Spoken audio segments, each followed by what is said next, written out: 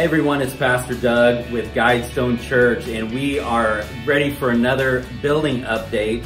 Some great things have been happening over the course of the last week, including the good news that we have no more grouting to do. We got the word back, and so that's really good news. We are done with that, which means that this week we were able to start grading. And that is happening right now. The construction workers are out there right now. They're making sure that everything is flat and level. And so that's pretty cool too. In the coming week or so, we're also going to be seeing some movement in some of the utilities that are being put in, including fire and gas lines that will be connected and brought into the property.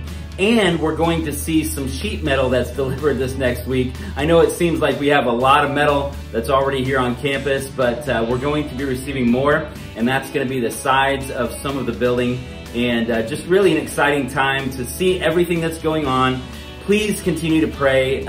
We definitely are hoping that some of the budgetary items are going to come out in the positive. We've gone through a lot of our contingency fund at this point.